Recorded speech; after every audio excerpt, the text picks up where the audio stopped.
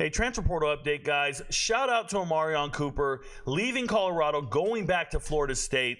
It's got to be a great day for him, going back to a team he's comfortable with, a coaching staff he knows, expectations, all that other great stuff. Just seeing Florida State lose Greedy Vance recently. They do have an opening. Maybe he can help in the nickelback situation. I don't see him starting. I don't see him really on the field like that, but he's definitely giving them added depth in the secondary. If you ever study Florida State's secondary, Fentrell Cypress starts on one side. This is a transfer from Virginia 2 years ago, one of the top corners in the transfer portal last year, not this year.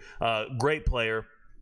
You're looking at Devontae Brown, free safety coming in from Miami, former multi-year starter out of UCF, played at Miami with his little brother, didn't work out, couldn't get on the field. They got some really good safeties who are now in the NFL, and so he found himself in the portal, and here he goes. Shows up to Florida State, and his seniority, his experience is really paying dividends. And then obviously Azir Thomas.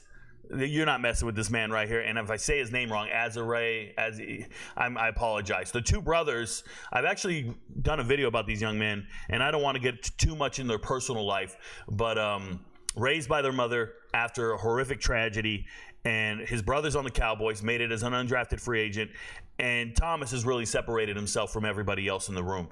Like when they were coming in, there was no doubt in my mind Thomas was an NFL player. So I'm really impressed with him. And then Earl Little just showed up, former five-star guy. And for me, that's where the depth comes in. That's where Cooper can help out. You have a young man in Earl Little who's actually never really played. So everybody can talk about what a great prospect you are, but he's not in that, he's not in that caliber, in that mold. And you got a guy like Omarion Cooper, he's played on Saturdays for a while now. So I'm excited for the move. Congratulations to him. I'm glad he found a second opportunity. And shout out to every hater in the world out there who doesn't understand that some of the Colorado transfers, they can play anywhere.